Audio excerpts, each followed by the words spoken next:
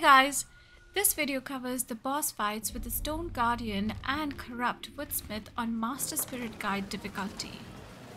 For the complete walkthrough of the game on Expert Spirit Guide difficulty, refer to the playlist in the description. I'll give a few tips on both the boss fights which would help you on this difficulty. On this difficulty, the HP of the boss seems to be increased and you start losing courage if you get hit. My strategy initially was to expose all weak parts of the boss and damage as much as I could in the process.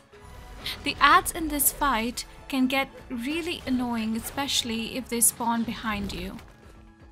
I dealt with them by making sure I was at starting of the area where you begin the boss fight from, since these ads would always spawn in front of you.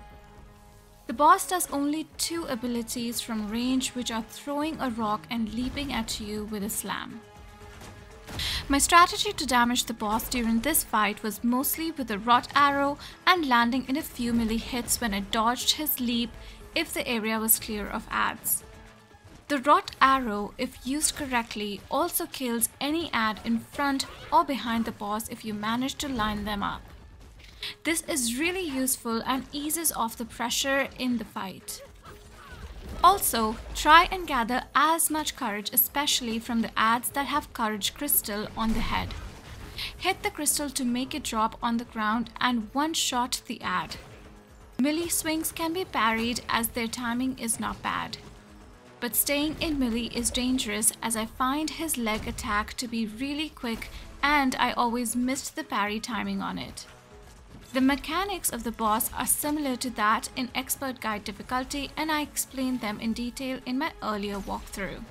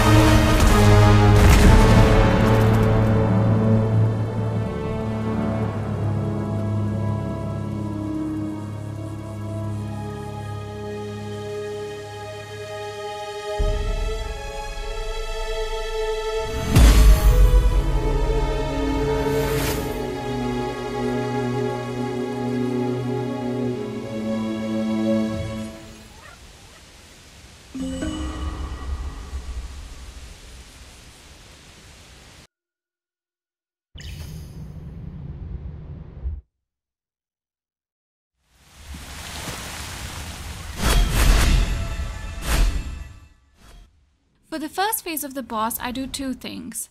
When at range, she would leap towards you with a hammer swing. No need to bother about the parry timing.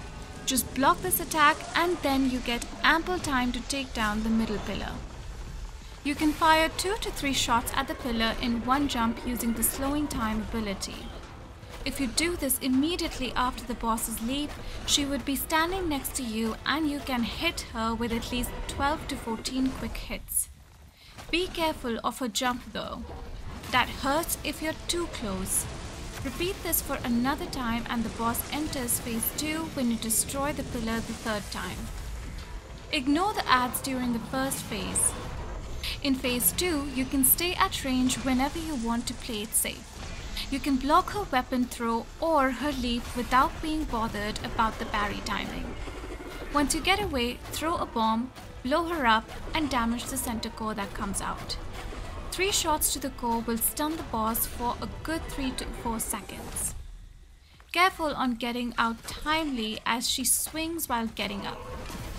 For the rest of the phase, I did the same thing. Shoot her with arrows and bombs and melee only if you are comfortable with her abilities and the timing. Usually you can get in a few hits after she misses an attack. As for the ads, save your wrought arrow and kill them both by lining them up with one wrought arrow. If the boss is lined up too, great. And that's it.